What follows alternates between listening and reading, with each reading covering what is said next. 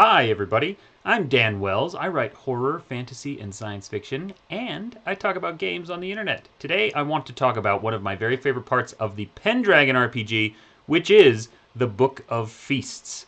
The feasts in Pendragon can be a huge part, and in my campaign that I ran, they were a massive part of the game.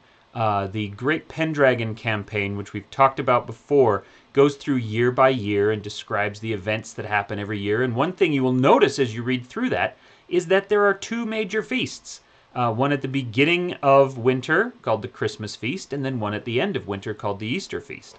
And those are kind of a big deal. They are super valuable for a game master as well because they are the chance to make sure that the characters have an opportunity to meet the important NPCs, to learn about the important stuff that's going on, and the events, and the wars, and so on. If there's just going to be a battle, then yeah, the Lord can call the characters in and say, hey, everybody, we're summoning you to battle. But if you want to have the kind of political intrigue, you want to give them a chance to meet and flirt and court spouses, then feasts are just super important for that reason. But how do you run a feast? It would be relatively easy to just say, okay, now you're all eating. Anything you want to do? And in my experience, most of the time the characters are like, no, I think I'm good. I don't have to do anything. And so that puts a lot of the work on the game master's shoulders to say, well, okay, here's this other opportunity. Here's this person you could talk to. Here's all these other things going on, right? What the Book of Feasts does is it puts a lot of those tools into the player's hands, and I want to say that it kind of formalizes the procedure a little bit in a way that kind of gives the characters a lot more agency over what's going on. Anyway, let's talk about it. The Book of Feasts is written by James Knevitt and David Larkins, and it comes with this incredible deck of cards. See this? This is big, huge, thick deck of cards, and it's super awesome and valuable. We'll get to the cards in a minute. But first thing you do with a feast is you figure out how large the feast is going to be. And as an example, they offer a couple of different... Sorry, I gotta find it. Okay, different sizes. So for example, if it is the wedding of a vassal knight, which would be like a player character, then it is a 2-round feast. If a neighborhood tournament, like everyone's getting together for jousting, and then you're going to have a big feast at the end, 3 rounds. The Easter feast at Sarum, which is the kind of the seat of Salisbury where the Earl lives, and where most of your game will take place if you're doing the Great Pendragon campaign, that's a 4-round feast. And something like King Arthur's Pentecost feast is a full-blown 5-round feast. Okay?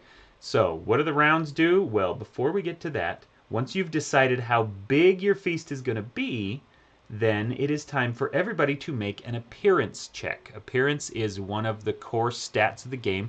Doesn't come up very often in combat or in things like that, but in feast terms, it's super important because this is going to determine where you sit. In a medieval feast, they had, each table had salt, but how good was your salt? How dirty was your salt? How pure and clean was your salt? These are very important things, and this was a primary marker of social status as well. So everyone makes this appearance check, and if you get a normal success, that means you are seated near the salt, which means the pretty good salt that, the nice white stuff that doesn't have other weird rocks and dirt in it, that you get to sit near there. If you make a critical success, you are seated above the salt, which means you're at the high table. You're sitting there with the Duke or with the King or with whoever's in charge. Okay? You might not be next to them, almost certainly won't be next to the King himself, but you will be next to important people and you'll have a chance to talk to any of the people who are at that table. If you fail this appearance check, then you are seated below the salt, which means that you are down with the poor people, the squires, the commoners, right? And if you fumble this check, you get the absolute worst roll you can get. That is called, well, first of all, that's just called a fumble, and you immediately will make a second appearance roll, and then wherever you sit, you actually sit one level lower than that. So critical success means near the salt, normal success means below the salt, and a failure means that you are seated on the floor. And so you have to sit down there literally just with the servants, and it's a sign of massive disrespect, and it's a huge thing. You will lose honor, but there are lots of different ways you can handle this. So first of all, no matter where you sit, you can choose to sit one level lower, give up your seat to somebody else as a way of gaining some glory and honor. But that requires a special courtesy check, because if you do it wrong, then everyone can tell you're being disingenuous about it, and then you actually lose some honor. If you're seated on the floor, there's a chance to kind of turn that around and make yourself look very humble, or there's a chance to just make yourself look like an absolute jerk, or you become a laughing stock and lose some glory and honor that way. So anyway, once you figure out where you're seated, and you know how many rounds there are. Let's say that this is the Easter feast at Sarum. You've got 4 rounds. During each of those rounds, you have 4 choices. Okay, wait, before we explain the choices, let's talk about geniality. During a feast, you track geniality, which is kind of an ever-increasing or sometimes decreasing bonus that will determine how good you are at the various courtly skills. Okay? And if you are seated above the salt, you get 1 free geniality. You get 2 free geniality every round, at the end of each round. And if you are seated near the salt, you get 1. And if you're seated anywhere else, I mean, below the salt, you don't get any, and on the floor, you lose 1 geniality every round.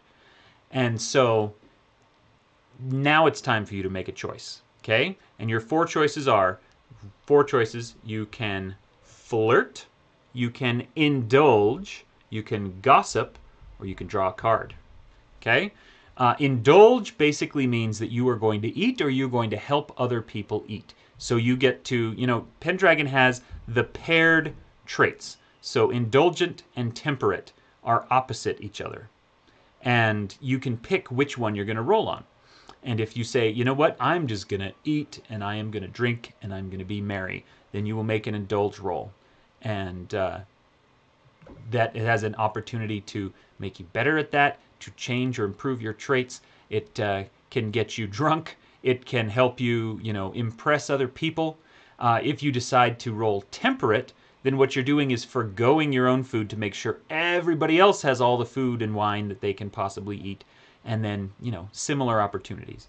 If you want to flirt, flirting is an important thing. And flirting, it should be noted, culturally in a lot of the Middle Ages, and particularly in the Pendragon game, is not necessarily done with romantic intention.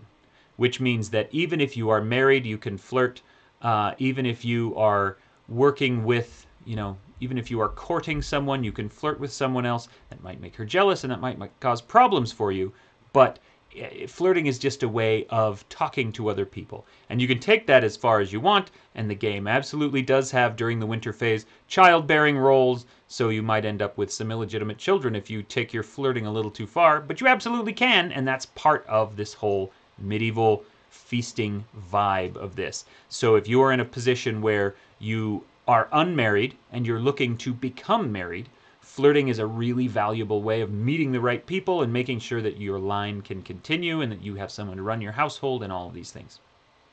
And of course, love. Gossip. Gossiping is one of the primary values of a feast. And so when you get to someone, like I said in the beginning, if all you're doing with a feast is saying, okay, you're here at the feast, what do you want to do? they often don't know what to do. Whereas if you say, okay, you are seated below the salt, down with the common people, and you have a chance to gossip, well, then they'll think, well, who am I near? And what can I do to make sure that I don't get seated below the salt next time? Is there someone down here that I want to talk to? Is there some specific gossip that I can learn? And it helps focus things a little better. And then, of course, always at the end of the day, well, I shouldn't say always. If you're seated above the salt, you're not allowed to draw a card because you've got important people that you can talk to up there. But if you're seated anywhere else, you can draw a card. So, for example, let's say you choose to draw a card. Let's flip this around. This says, insult to a serving girl. This number in the corner says geniality. This was not going to gain you any geniality. But what it says is, a knight slaps a serving girl, you see others turn away in embarrassment. And then you have an opportunity to roll just or arbitrary, which are one of those paired traits. If you roll just, it says, and just wins, you intervene. Your cup and trencher now runneth over, gain +5 to indulgent until the end of the feast, and gain 2 geniality. If arbitrary wins, you ignore the situation and turn away, and you get a check to indulgent, which means your indulgent will possibly go up at the end of the year, and you will change your statistics over time. And so this is just kind of an interesting option, and what it does is it focuses things, and this gives you a chance to role play. If your character wants to intervene and says, hey, well, you force them to play it out. Say, you want to intervene, what does that look like? And the knight says, well, I'm going to go tell that knight not to slap a serving girl.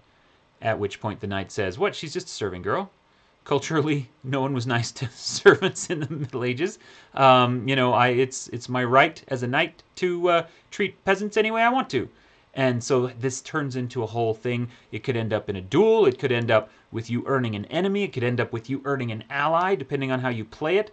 And then, of course, the servants love you because you defended a servant. They start filling your wine and your trencher with food, and then possibly also they will give you a chance, to gossip later, and they can tell you some juicy tidbits.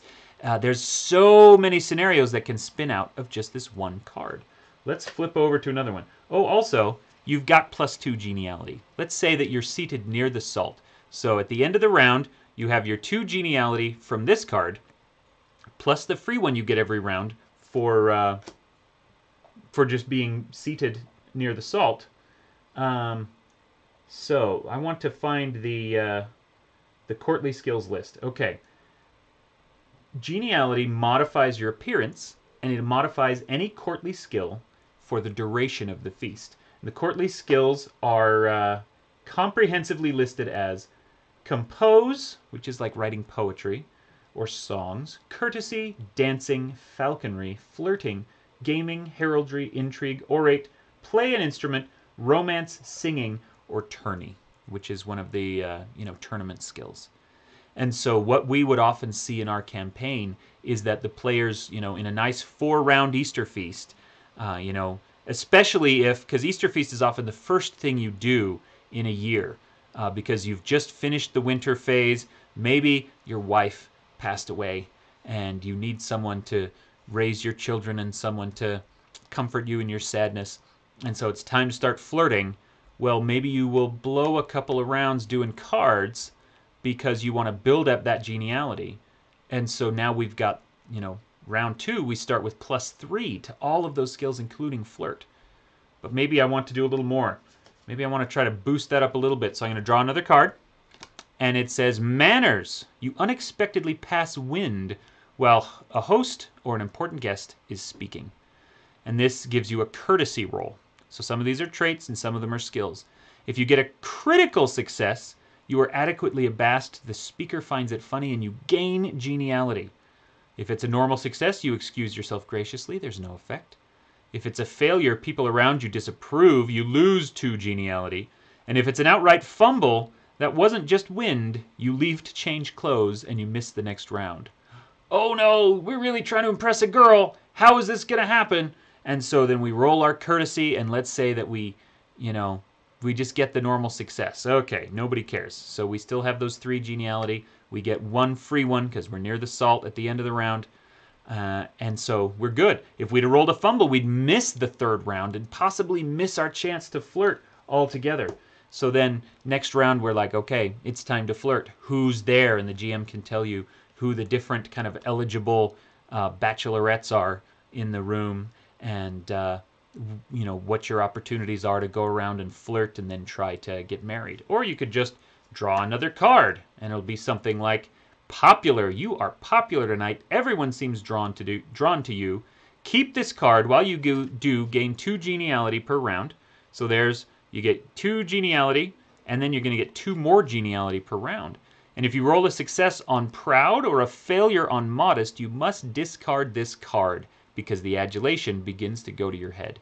So there's so many opportunities with these cards. The deck is enormous. We did 1 or 2 feasts per session when I was running this campaign, and we barely made it through even a fraction of the deck because there's so much to do. It adds so much texture and flavor to a feast. It adds a lot of structure to it, but in a way that gives the players options rather than takes those options away, because it gives them ideas, it gives them suggestions. If they don't know what to do, they can just draw a card, and it'll be something like, gossip, you overhear some interesting conversation. Okay, well then now you've just learned something, and in later rounds, you can act on that, or you can decide to share it with somebody else, or you can use it to try to impress somebody in a flirting role or in another gossip or an intrigue role. So there's so many ways that the Book of Feasts and the Feast deck make feasts and therefore your entire campaign so much more interesting and so much more fun. It is one of my absolute very favorite parts of this game. And so, let's see, if I were ranking in order of importance, you buy the core book, you buy the campaign book, and then you buy the Feasts book before you need Estate, before you need Entourage, before you need Book of Battle, before you need any of the other things. In my opinion, Book of Feasts is that next and first most indispensable supplement. So anyway, this has been great.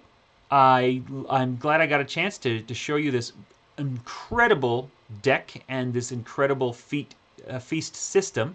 The Book of Feasts contains a ton more information, by the way. There's an entire chapter 2 that just describes what medieval feasts are like and gives you some advice on, you know, what happens if a character gets drunk and all that sort of thing. And then there's a chapter 3, which is an entire scenario that you can run, a little mini adventure to insert into your campaign.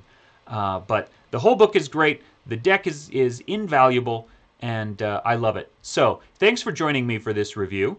I just want to give a shout out to a couple of my other projects. I am the game master for a D&D campaign on Twitch called The Gods of Veyron. That is Typecast RPG is the Twitch channel to look for us. I also run games online for people. If you're interested in having me run a game of Pendragon or any of the other games that I've reviewed, or even just something that I haven't talked about but you think is cool, shoot me an email or contact me here and we can see if we can set something up. Anyway, you're awesome, and go buy all my books, but also especially go check out this feast deck and buy that. Anyway, goodbye!